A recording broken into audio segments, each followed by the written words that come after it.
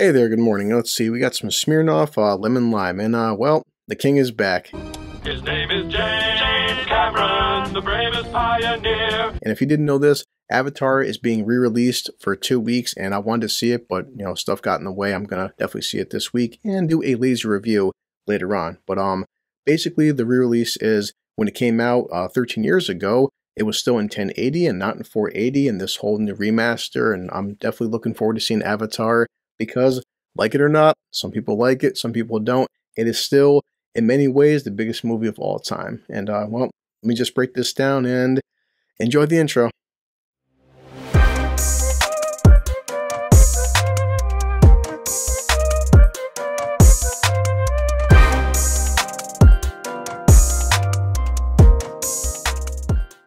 Yeah, not bad. Lemon lime. Yeah, lemon lime. Okay, so right here, Avatar re-release proves there's still interest in Pandora. Will The Way of Water be another box office smash? It's going to be. Now, duh! Will Avatar 2 have the success of Avatar 1? Well, time, we'll see. It's Avatar 1 could be an anomaly. People have been waiting for the past 10 years, 11, 12 years. Like, is it a one-time hit? We'll find out. So, there are plenty of valid reasons to be skeptical about Avatar: The Way of Water. It's been more than a decade since James Cameron's otherworldly sci-fi epic Avatar opened in theaters in 2009. Like, wow. But it was smashing expectations on its way to becoming the biggest movie in history, with $2.85 billion in global ticket sales. But times, tastes, and box office expectations have changed drastically since moviegoers first made contact with the Na'vi. In the ensuing years, theater owners have developed a greater reliance on big-budget comic book spectacles and 3D technology, despite Cameron's best efforts, failed to take off in the way the filmmaker had hoped, especially since the pandemic. Billion-dollar hits outside of superhero space have been far and few between. Now, I've seen through various interviews why Avatar 2 takes so long. A whole bunch of reasons, but the main reason is James Cameron was making a brand new technology for Avatar 2 in terms of I don't see the bar yet. Looks like it must have sunk pretty low. With a dying thirst to be the first. Could it be? Yeah, it's him, James Cameron. Underwater cameras and stuff, and the actors doing mocap suits, but all the underwater scenes are the actual actors underwater. I know Kate Winslet's in this film, and apparently she held her breath and set some kind of record, and yeah, so, but said I didn't get a chance to see Avatar in theaters because I was in jail. It sucked. And, I tried watching it at home and it just didn't have the experience of being in 3D. And yeah, I've seen some 3D films since Avatars came out, and just, they're not the same, I guess. And going by people that I've talked to who've seen Avatar in 3D in the theaters, it's still by far, according to them, the best, 3D experience they've ever seen. So, dude, I just saw the best movie ever. We'll find out. But after 13 years, we're in a different world now, where superheroes dominate the fantasy action space, says David A. Gross, who runs the movie consulting firm Franchise Entertainment Research. But Cameron, the filmmaker behind behemoths like Titanic, Terminator, has never missed at the box office, and no, he hasn't, It never miss. Even cynics believe that it's probably unwise to bet against a multi-billion-dollar earning director. His name is James Cameron, the bravest pioneer. No budget too steep, no sea too deep. Who's that? It's him, James Cameron. Yet, the fate of the follow-up is uncertain. Will The Way of Water, the first of 3 planned sequels in Cameron's sprawling futuristic series, be able to defy the odds and become a box office smash? Smash. Easily, this is going to make $1 billion. There's no way it's fucking not going to. Even if people don't like it. Oh, people will pay through the teeth to see it. Just the interest and just the 3D alone, they're going to see it just for the visuals. But will it have legs? I'm not sure. So, have superhero-hungry audiences grown ambivalent about the visually captivating world of Pandora, and thus the long-delayed follow-up? The second Avatar movie, which brings back Sam Worthington and Zoe Saldana, and adds Kate Winslet and Michelle Yeoh, I didn't know she was in this, debuts on December 16th. Now, Disney and 20th Century have invested mind-boggling amounts of money into the evolving cinematic universe, including $250 million. A lot of money. To produce Avatar 2. With that in mind, The Way of Water won't satisfy by simply putting up big numbers at the box office. It needs to become a sensation to a tune of at least $1 billion globally. $1 billion. To please its backers and prove the naysayers wrong. After all, It is a sequel to the highest grossing movie of all time. Excuse me while I whip this out. Expectations will be towering. Yeah, I mean, we'll see. Now, of course, expectations are going to be much higher than the usual 1 billion threshold most A-tier blockbusters chase, especially with the inevitable ticket price boost from 3D and premium screens around the world. Like, I seen Top Gun Maverick in 4DX, and I guess I broke some kind of record for 4DX, and it was amazing. It was amazing. If this weekend's re-release of Avatar is any indication, Na'vi Nation appears to be alive and well. In anticipation of The Way of Water, Cameron remastered the original so Disney could bring it back to the big screen with flair. And of course, it's a killer marketing tactic for the upcoming installment. It's marketing! Just over this weekend, the film made an additional $10 million from 1,980 North American theaters, most of which were IMAX screens. Myself, this week I'm going to see this in RPX. I have to. I have no choice.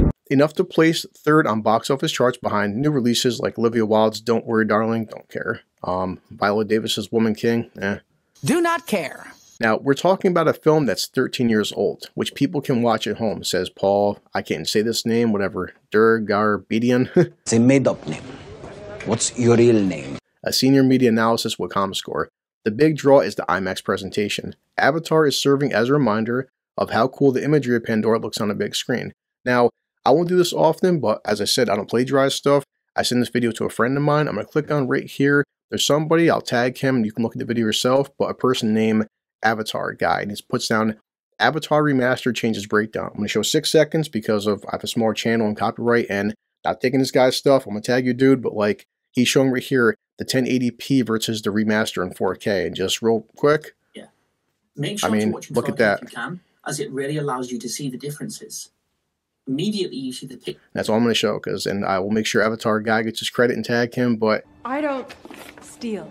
It's a really good three-minute breakdown and just showing the difference between even 12 years ago versus now, what this re-release is going to showcase, and I'm looking very forward to seeing it. So, now it says, box office watchers are especially encouraged by the turnout at the international box office, where Avatar brought in 20 million from 50 overseas markets.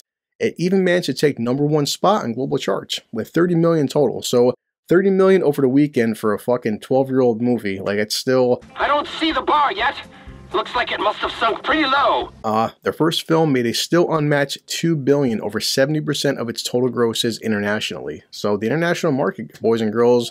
Global markets mostly? They're returning at a time when the worldwide film market is diminishing, at least for Hollywood blockbusters. Avatar 2 likely won't be playing in Russia, where the first one earned 117 million due to its invasion of Ukraine, and in China, where the first one got, 261 million. As release date remains a question mark. I mean, It's true we're losing money. Things become, unfortunately, even in Hollywood, even with releases, extremely fucking political now, where now certain countries won't see things. I know Top Gun Maverick still hasn't played in China. It says right here. Let's see. Yeah, Chinese movie theaters have earned far less than anticipated. Since the pandemic, only Spider-Man No Way Home and Top Gun Maverick have managed to become huge successes without China. The latest Spidey adventure did play in Russia, while Tom Cruise's blockbuster sequel did not. So that's an extra, could have been anything, $200, $300 million. And unfortunately, these guys, Hollywood, this is a business to fucking make money, especially Disney. We're here to make money. And lots of money. Play. The fate of Avatar 2 internationally will be the difference in Cameron's sequel becoming merely a sizable hit versus a worldwide phenomenon. It was a phenomenon! The original, more than 80%, holy shit, of its ticket sales came from 3D and premium formats due to its revolutionary use of CGI and motion capture technology. Like I said, for me, over this weekend, I'm going to see RPX, not just regular 2D. When Avatar 2 comes out, I'm going to RPX and definitely 3D, so I'm not gonna... I can understand that 80% of the fucking income was just in 3D. Holy shit.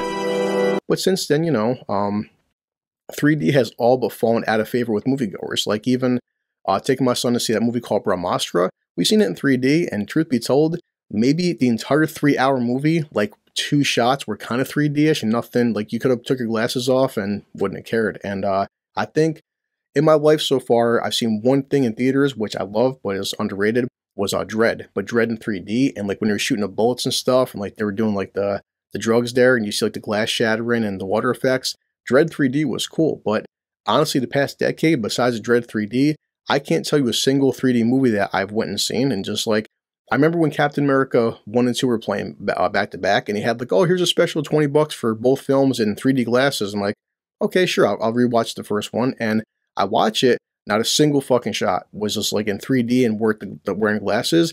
And then of course Winter Soldier comes out, and I'm like, well, I had 3D glasses on. I'm like, where's all the 3D effects? Like it felt like so many films were just tacking on a 3D label. Yeah, what a waste of money. Just to get extra fucking money. And nah, it's just like, and Avatar actually, freaking utilize a 3D.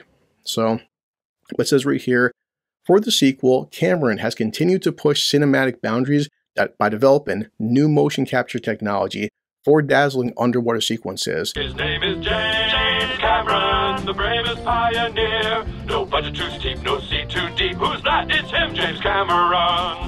Now, it's up to theater owners, however, to decide if it's worth the expensive equipment upgrade to keep up with the new technology.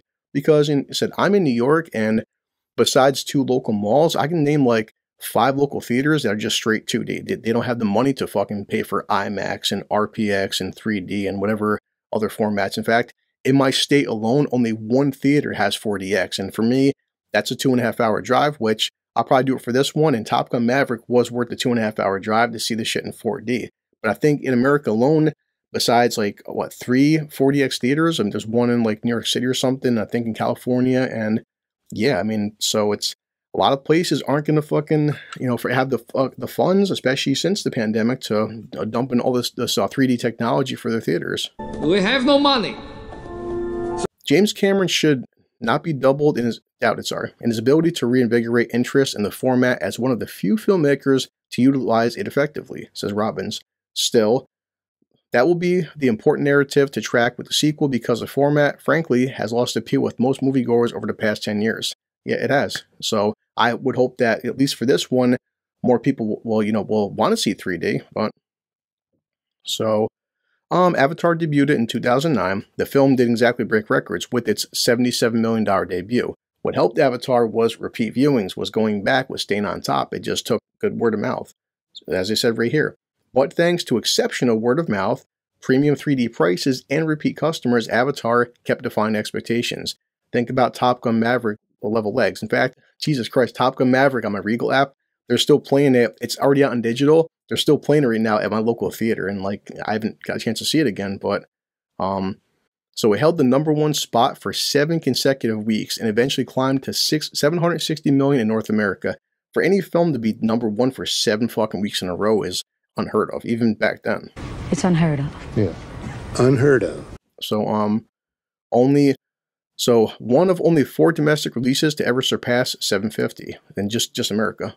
So like the original, The Way of Water premieres around the holidays, so it has a chance to benefit from limited competition at the box office. It's, good Christmas present. But Avatar: The Way of Water will certainly open big, but in order to land on the top 10 box office list, it's going to need repeat viewing and legs. So says the researcher.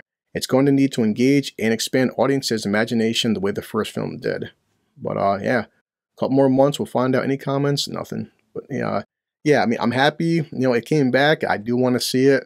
We'll see what happens. I'm still going to go see Avatar 2, and I'm going to make this Friday, I'm going to make a laser review just on the re-release. But by the time Avatar 2 comes out, I do want to make a full review. And I'll be honest, guys, like Avatar, it is what it is. It's like I take it as serious as like a Fast and Furious movie or a Transformers film. Not the best plot. Some of it's kind of silly. Some of it's kind of goofy and shit, but it's just so goddamn beautiful. So beautiful. I don't care. I still like it for what it is. I feel like Avatar, for a lot of people, it's like the definition of our guilty pleasure movie. Yeah, dude. It's my guilty pleasure. Everybody's got it. You know it. Some of your favorite movies of all time, you know what they are. They're just popcorn film. They're just fun. Maybe stupid, but we just love it. Avatar is easily my biggest guilty pleasure film. And because I never actually got a chance to see it in theaters, I've only seen it on digital and freaking Blu-ray and stuff. So I'm looking forward to seeing it for the first time.